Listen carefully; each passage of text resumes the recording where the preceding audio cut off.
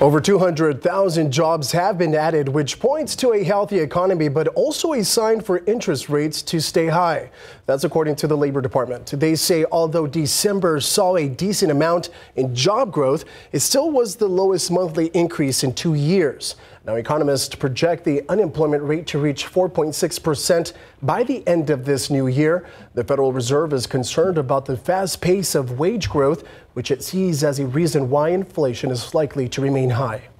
A warning as we approach Dating Sunday, what has been called the biggest dating day of the year. According to law enforcement, reports of romance scams are on the rise, costing Americans nearly $1 billion last year alone. ABC's Whit Johnson has the details on what's being done to take scammers down.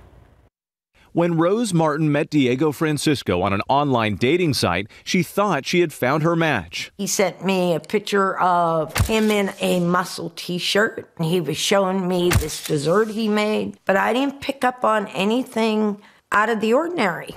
Authorities say behind the facade of her Italian suitor were actually 6 suspects indicted in federal court in 2021, accused of running a $3.5 million romance scam. These people are predators, and they're conducting emotional and financial warfare. It's a reboot of an age-old scam, says the IRS, tricking new victims today. The story that they used often was the scammer was purporting to be on an oil rig. He sent me a video of him doing the job under the water. Then all of a sudden, this was going wrong and that was going wrong, and he would ask me to send money to get the machine fixed. Over the course of several months, Rose telling us she sent the man she thought was Diego more than $175,000. The scammers so convincing, Rose said they would send links to fake websites showing bank accounts flush with funds to reassure her that she would get her money back, even video chatting with her.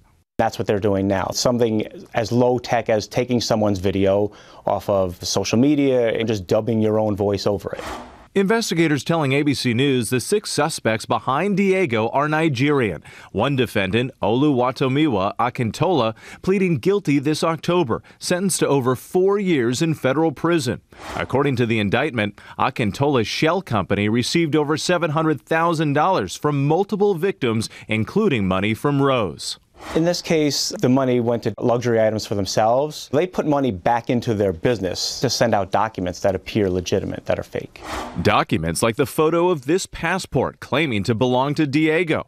ABC News used reverse imaging on the photos of Diego sent by the alleged scammers and learned that they are instead pictures of T.R. Pescod, who works as a model. The images matching those posted to Pescod's confirmed Instagram account. We arranged for Rose to meet TR virtually. It's so very nice to meet you. It's nice to meet you too. As you can tell, my voice is not the same, I guess, from the person. No, it's not. It's totally different.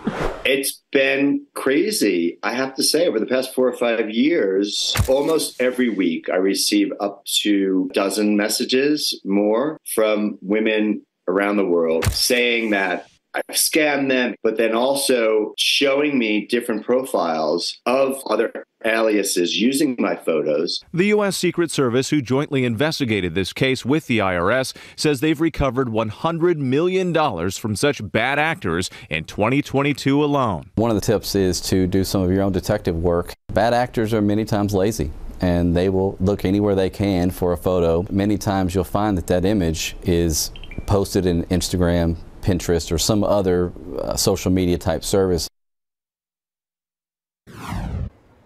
That was ABC's Whit Johnson reporting. Southwest says its recent service meltdown over the holidays is going to cost the airline at least $725 million, and it could hit up to $825 million.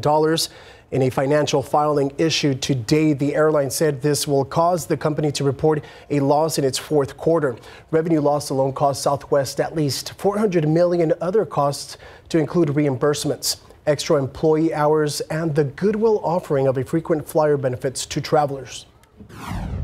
And Peloton has agreed to pay $19 million for failing to report unsafe treadmills and distributing recalled ones. The Consumer Product Safety Commission says it's one of the largest civil penalties in its history. That's largely due to Peloton originally declining to recall its Tread Plus treadmills despite an urgent request. The commission says the exercise company started receiving reports about the equipment as early as 2018, but it didn't recall the treadmills until May of 2021. Now, following the death of a 6-year-old child and dozens of other injuries. And outside with live cam, look at that. That's a very nice day. Cloudy, nice 71 degrees outside, Justin. It is nice. I went out last night to take the dog out, and the moon was so bright it almost felt like it was daylight outside. We've almost got a full moon now, and it will actually be occurring tonight, 5 o'clock. That's technically when we have the full moon, and you may catch it briefly tonight before the clouds move in. It's the full wolf moon, if you're curious. Skywatcher caught it last night. That's a beautiful shot. Last night it was 99.2% full. Tonight it is full. And if you want to learn more about the wolf moon, meteorologist Mia Montgomery wrote a great article on our website, KSAT12. You can check it out and learn more, and learn when you can go check it out. Pollen count, if you missed it earlier, I think it's worth repeating. Mountain cedars in the high category, 8,320. It is up from yesterday. So if you're suffering, this could be why. We know that cedar season is in full effect now, and cedar fever is giving a lot of people fits. We hope it comes down a little bit tomorrow, especially if we can get some rain. Molds are low at 460. Looking at your KSAT 12-hour forecast, we should be close to 75 this afternoon. 72 at 7 p.m., mostly clear, but those clouds begin to fill in tonight. I'd say as early as midnight, you'll start to see the cloud cover pouring in. And then by tomorrow morning, fog, drizzle, and some showers and maybe some thunderstorms tomorrow afternoon. More on that forecast in just a bit. All right, a well-known volcano is erupting. This volcano is in Hawaii, known as Kilauea. The volcano is erupting again. This is a photo of the eruption taken from the U.S. Geological Survey's webcam. Officials say the eruption is currently confined to a large crater and poses no hazard to communities. The USGS notes there is high levels of volcanic gas in the area, which has the potential to create airborne health hazards in people, animals, and plants. And the Spurs held shoot-around this morning with Devin Vassell, who needs to have knee surgery. Hear from this and his teammates later in sports. Welcome back. A two-legged fox has gone viral after a British woman noticed it on her lawn. As CNN's Jeannie Mose reports, the woman learned that the fox actually could walk on two legs, and it also has a taste for Spam. The creature Jane Carter spied through her window in Derbyshire, England, gives new meaning to the term foxtrot. Then he stood up on his front legs, and I couldn't believe my eyes. Bring the camera phone quick, she yelled to her husband. There's a two-legged fox on the lawn. It was so fantastic, actually. Upright, like the fantastic Mr. Fox, whose reaction we can only imagine. Wow. The fantastic Mr. Fox also dealt with loss. Tails don't grow back. I'm going to be tailless for the rest of my life. Jane figures the two-legged fox has been that way all of its life because it seems so well adapted and there were no signs of injury. But it was hungry. I went into the kitchen and opened a tin of Spam. Spam! Spam! You don't say ham, you say Spam! Jane scattered pieces of Spam out on the lawn. Eventually, the two-legged fox grabbed a chunk of Spam and scrammed. How fast was he? Fast. Honestly, it was unbelievable. Online, the two-legged fox became instant legend. And though some might giggle, others found it sad. Not Jane. Why isn't it sad? Because he was looking after himself and he looked so healthy. With moves more impressive than the dancing fox in What does the fox say? Weirdest thing I've seen in my life. And how long has your life been? Long. Long live the two-legged fox, as long as he lays off the Spam. Wish him luck, boys. Jeannie Mose, CNN, New York. Taking a look outside with live cam. You know, it's important to know we have a fox here at KSAT. Now I'm wishing it had two legs. It's just so cute. It is so cute. That is cute. What does the fox say? We always wonder. All right, outside, you see partly cloudy skies, 72 degrees right now. It's turning into a pretty gorgeous day. That is our high so far, technically 71. 46, the low at the airport this morning. Records are 84 and 20. It has been as cold as 20 degrees. That was back in 1972. We don't have anything cold in our forecast, but we do have some showers and maybe a few thunderstorms tomorrow. We'll time it out for you, get you set for your weekend and for next week, too, coming up. Welcome back. 72 degrees outside. It's the perfect weather to be outside. Right, a nice run. Nice bike ride. So many options, Justin. All of the above. All of the above. It's the weekend. I think we're ready to get outside and enjoy what is some beautiful weather. I wish I could tell you the weekend is going to be like today. It does change a little bit. We'll get a lot more cloud cover tomorrow, maybe some showers and drizzle and even a few showers and storms. So let's get right into the forecast. There's the scene right now as we look at the satellite pictures. So we're looking down here on South Texas, and we had quite a bit of cloud cover this morning, and we typically get these low clouds when the moisture starts to come back in. We get fog and low clouds, and that's exactly what transpired this morning. Now as we get into the afternoon, the area of cloud cover is really starting to shrink, starting to break up some, and we're getting more and more sun, especially across San Antonio. Bandera, you're still cloudy. Kerrville, still mostly cloudy. Hondo, still mostly cloudy, but those are one of the few remaining places, and you'll see sun this afternoon. These clouds will eventually break apart completely, but we're partly cloudy here at the airport, and the temperature right now is 71 degrees. Dew point is at 59. That number has jumped up quite a bit from where it was yesterday, thanks to southerly winds now at 17 miles per hour. Those winds are starting to get a little bit gusty out there, so it will be somewhat of a windy day as we get into the afternoon. 66 in Rock Springs, 71 in Del Rio, already 80 down there in Bevo, and we will see some 80s on the map, seeing that too in Pleasanton. 75 in Gonzales. Around Bexar County, lower 70s, where the clouds have held on a little bit longer. It's 67 right now in Helotes. And there's a look at the wind gust, gusting now to 26 at the airport, gusting to 21 in Rio Medina, close to 30-mile-per-hour wind gusts out of the south in New Braunfels. And that's why that dew point is increasing at such a good rate here. We've got dew points near 60, and that moisture is working its way up through Texas out ahead of a storm system. So dew points are rising up there near Abilene and Dallas, and our dew point will only grow, probably jumping into the 60s by the time the day's done, and that's when you really start to feel the mugginess outside. That sets the stage for a chance for rain too. As we look at the current setup, there's our area of low pressure, there's our cold front. Nothing with it yet. This thing's still taking shape. But as that front moves through Texas, works into some of that moisture, you get the lift that you need, and then hopefully we get some showers and storms around here. Again, the timing's not ideal. I know it's the weekend. We got things to do. We don't want a lot of rain, but we need rain so badly here that we'll take what we can get at this point. 74 degrees at 3 o'clock, 75 at 4 p.m., 75 at 5 p.m., 72 at 7 o'clock. I'd say by midnight, you'll start to see the clouds really starting to thicken up. And then we start to add in some drizzle chances, that light drizzly stuff that may not necessarily show up on radar, but it will be there. The clouds expand quickly tomorrow morning. This is 7 o'clock, fog and drizzle. A good bet tomorrow morning, and that probably goes through about midday. And then the clouds may try to break up a little bit in the afternoon, but we'll start to get that front coming in. This is 7 o'clock, shows about a 30% chance of some showers and maybe a rumble of thunder here. And as the front works its way through the area, this is midnight. Now, I think this model overdoes a little bit, but it does show a chance for some thunderstorms, maybe some heavy thunderstorms in spots. If you were to get underneath one of these downpours, it's conceivable you could pick up some decent rain, but it's going to be hit or miss, and I'd say it's generally east of San Antonio where that may happen.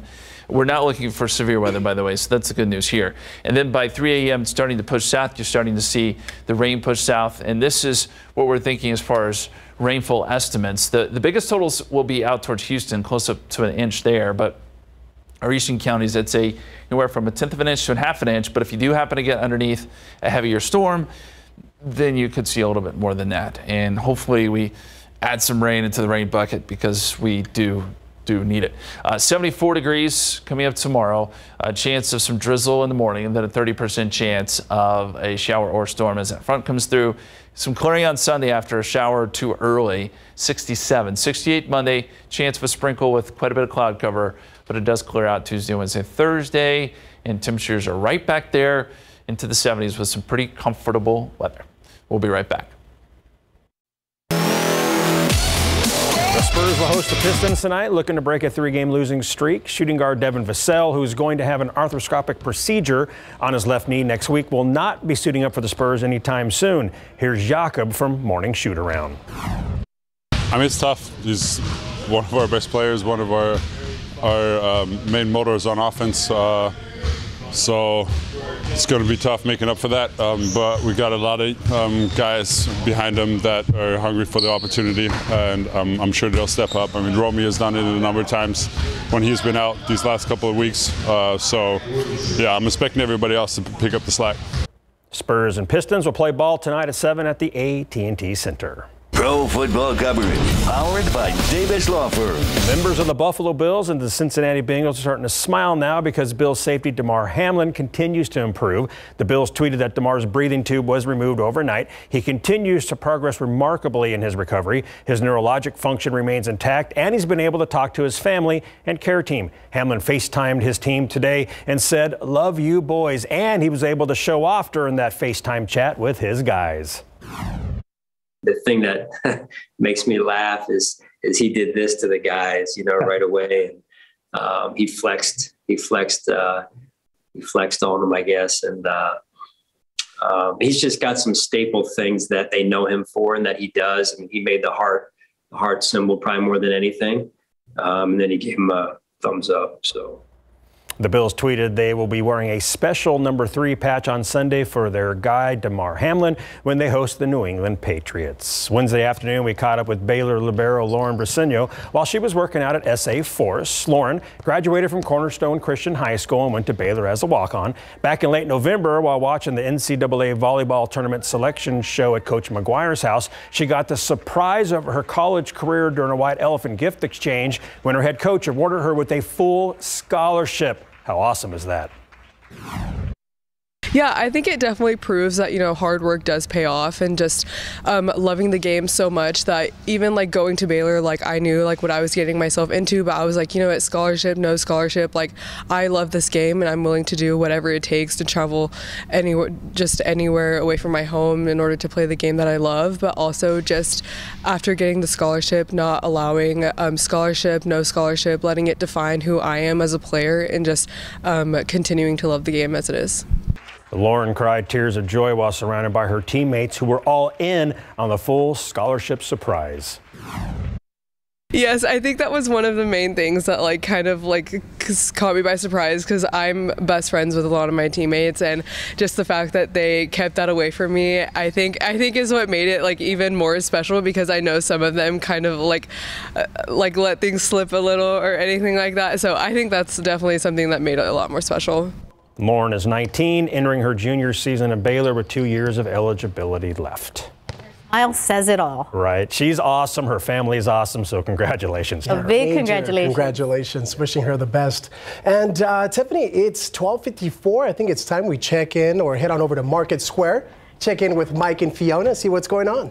Oh, absolutely. It's going to be a fun Friday. In fact, the KSAT Insider Prize Wheel is back, and there are huge prizes up for grabs, and they could be yours. Yes, indeed. And speaking of prizes, our dear friend Mary Lou Davis, chef, is here back in town, and a very special event coming up. And you're making a pasta dish, right? Yes, sir, I am. Secret to making pasta. Save your pasta water. It is liquid gold, and using it, absolutely, it doesn't look like much, but the best things are like that. It's like a secret. So it's going to help thicken up your sauces. Okay. Give it more body. And we are going to be tasting this dish. It looks absolutely delicious. Okay, got 2 words for you. Voodoo Donuts. Yes, one of the newest donut places in town. And Felice Ellis is here. You brought some donuts with you, just a few of them, right? Yeah, just a few, just 13 of our most popular. This is our Voodoo Dozen here. And you said you have the greatest donut in the country voted on, right? We do. It's here today. It's in that mix? It's in that mix. We're going to tell you what that is. And then you're going to be heading out to SeaWorld, right? Coming up on SA Live, it's a new experience you can have at SeaWorld, a behind-the-scenes inside look with some of the animals. Oh yes, where you can get some snacks and drinks to help you unwind and enjoy the first Friday of the year, and tell you where you can get this incredible drink container. Souvenir cup. Hold on, more on SA Live.